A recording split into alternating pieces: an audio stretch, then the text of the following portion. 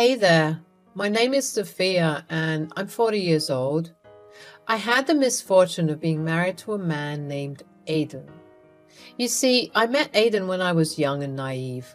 I was a teenager, and at that time, nothing was more important to me than being in a relationship. Aidan was charming and seemed like the perfect guy, so after graduating college, we decided to get married.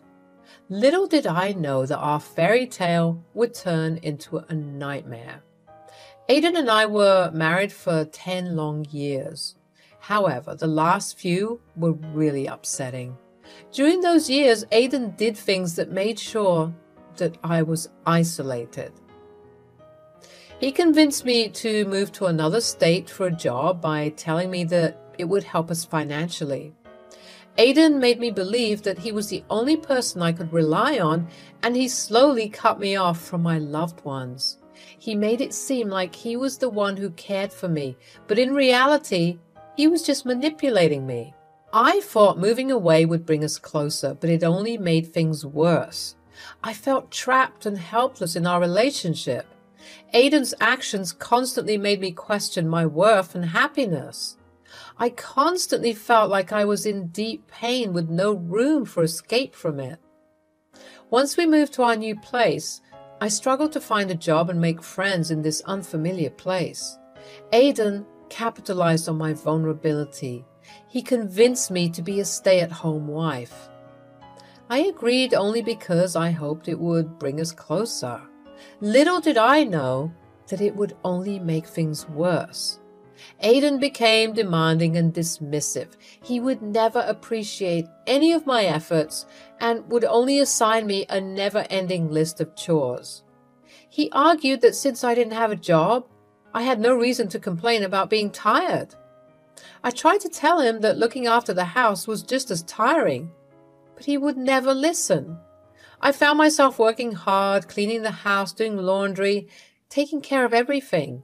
It didn't take long for me to feel really tired. The only reason I stayed with Aidan was because I thought that love meant going through hard times together, and I foolishly believed we could handle anything. One day, I found out about Aidan's multiple affairs while he was napping. His phone kept buzzing, and I got curious. I looked at his messages and found out he had other women he was seeing. It hurt so much. I kept looking and found out that he had been cheating on me with many women over a year and a half. The cherry on the cake? He started cheating on me when he convinced me to become a housewife. I was beyond upset. I felt like I was going numb. I knew that even if I wanted to do something, I was stuck in the relationship and wouldn't be able to do anything to help myself. Aidan had cut me off from everything and isolated me. I didn't have any money or support. I was depressed and upset for a whole week, but I also knew that I couldn't keep feeling this way. I knew that the longer I believed that I was alone, the more alone I was. I decided to call my mom. I dialed my mom's number with shaking hands. I had always shared a very close relationship. It wasn't until I absolutely needed her that I realized how much I missed her. Hello? Mom, it's me, Sophia. Sophia! Oh, my dear, where have you been all these years? I've missed you so much. I'm so sorry, Mom. I didn't mean to disappear like this. I didn't know what to do. It's all right, sweetheart. Just hearing your voice is a blessing. Please tell me where you are and what's been happening. Mom, it's been a nightmare. Aidan, he cheated on me. Lied to me. I've been living in another state, isolated from everyone. I feel broken, powerless. Oh, my poor dear. You've been through so much. I'm here for you now. Please tell me what you need. I want to come home. I can't stay here anymore. I need your help. Of course, my baby. Pack your bags immediately and get on the next flight back home. Don't worry about the expenses. I'll take care of everything. Just promise me that you'll come back safely. Thank you, Mom. Thank you for being there for me. I'll do as you say. I just want to be with you again. That's all I want to, my dear. I love you, Sophia. I love you too, Mom. See you soon. While Aidan was at work, I gathered together all my belongings. I scraped together whatever money I could find around the house. Once I had everything together, I decided to head straight for the airport. I began to feel a lot lighter when my flight began to take off. When I finally got to my mother's home, I collapsed into my mother's arms. We cried tears of joy and relief. We were finally together again. However, Aidan was not ready to let go so easily. He kept calling me over and over again. I tried to ignore all his calls and texts, but eventually they irritated me too much. I answered his call. What do you think you're doing? Why didn't you cook me dinner? And where did you go without telling me? Aidan, I've had enough. I can't take your abuse any longer. I'm leaving you. Oh, you think you can just walk away from me? You're nothing without me. I'm done with you treating me like crap. I deserve better than this. From now on, if you have anything to say, communicate through my lawyer. Your lawyer? You think that'll protect you? You'll come crawling back to me just like before. No, Aidan, I won't be coming back. You can't do this to me. You're mine. Wrong. I am my own person, and I won't allow you to control me any longer. I deserve respect and happiness, which you have denied me for far too long. You'll regret this, Sophia. You'll never find anyone better than me. I don't need someone like you in my life, Aidan. I'm strong, and I will rebuild my life without you. Goodbye. You'll see, Sophia. You'll regret leaving me. Better still, I'll find someone better than you. No, Aidan, I won't. Good luck and goodbye. After hanging up the phone, I felt so relieved. I finally stood up against Aidan's bad behavior and decided to leave. His angry words still hurt, but I felt strong and determined. I knew I deserved respect and a better life. I felt hopeful for the future. Then the divorce process started. Aidan fought hard to get everything in his favor, and it was exhausting for me. My mom told me to let go and move forward because it was taking a toll on me. In the end, Aidan got what he wanted, and it felt really unfair. My heart hurt from it all. Well, as they say, time heals all wounds. Slowly but surely, I began to be myself again. Thanks to my mom's connections, I managed to get a job. I also focused on rebuilding the relationships that Aidan had forced me to break. I even decided to try dating again. My friends would regularly set me up on blind dates, and I would happily indulge in them because they made me feel better. Although some of those dates were pretty good, none of them felt like they were the right fit. I'm not going to lie, but I also went on these dates because I finally felt ready to find myself another partner. I wanted to experience the highs of a relationship once again. At some point, casually going on these blind dates became less than casual. I started losing hope of ever finding a partner who truly understood me. But then, one day, my best friend Kiara came knocking at my door. She began telling me about this perfect man that she had found for me. She kept asking me to go on a date with him. She saw how apprehensive I was about it, so she told me that his name was Ian and that he was the CEO of a prominent tech firm in our city. Sophia, I have the perfect guy for you. Trust me, you'll love him. Kiara, I appreciate your efforts, but I've been on so many dates already. None of them worked out, and I'm losing hope. I know, but this one's different. I have a good feeling about him. Just give it one more try, please. I don't know. I'm tired of getting my hopes up only to be disappointed again. Please, you deserve to find happiness. Ian is an incredible guy, successful and caring. I wouldn't push you if I didn't believe in him. Just one more blind date, that's all I'm asking. Fine, Kiara. One more blind date, but if it doesn't work out, I'm done. Deal? Deal. Trust me, Sophia, this could be the one. You won't regret it. Thank you for giving him a chance. You deserve all the happiness in the world. I hope you're right. I didn't want to go on any more blind dates, but Kiara convinced me to try one last time with Ian. I didn't know it then, but that date changed everything. Ian was charming and funny, and we laughed a lot. It felt so easy and comfortable to be with him. Time flew, and we spent 8 hours together. It was like magic. We kept going on more dates and got closer. I learned that Ian had a daughter named Lisa from his college days. She was really important to him, and I was okay with that. After a year of being together, Ian asked if I would meet his daughter. I was nervous but excited to meet Lisa. When we met, we instantly became best friends. We were like more than just stepmother and stepdaughter. We supported each other through everything. A few days after we met, Ian proposed to me and we got married 2 months later. Now for the exciting part, the revenge. One day, Lisa called us together, all excited to share some news. She told us about her engagement to a man she had been dating for a year. I was happy for her and wanted to see pictures of her fiancé. But as the images appeared before me, time seemed to stand still.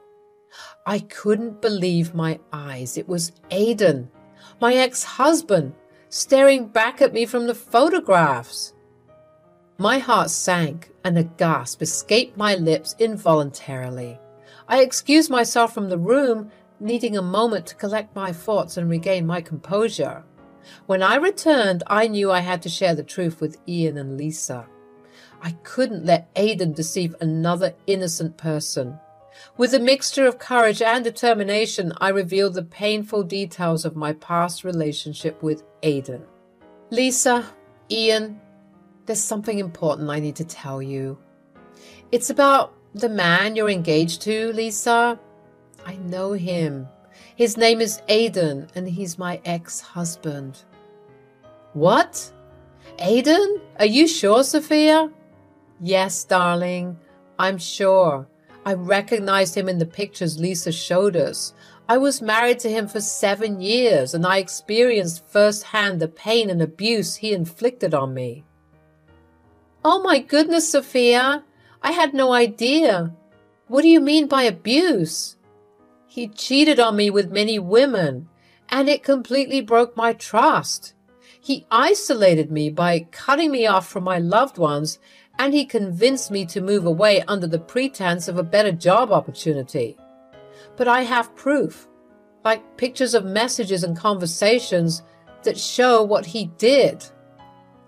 I gathered all the evidence and kept it safe. If you want, I can show you the file with everything I've collected. Oh, good God, no, baby. I don't think we need to see proof of anything. The look of pain on your face right now is speaking volumes. Why didn't you tell me about all this earlier, though?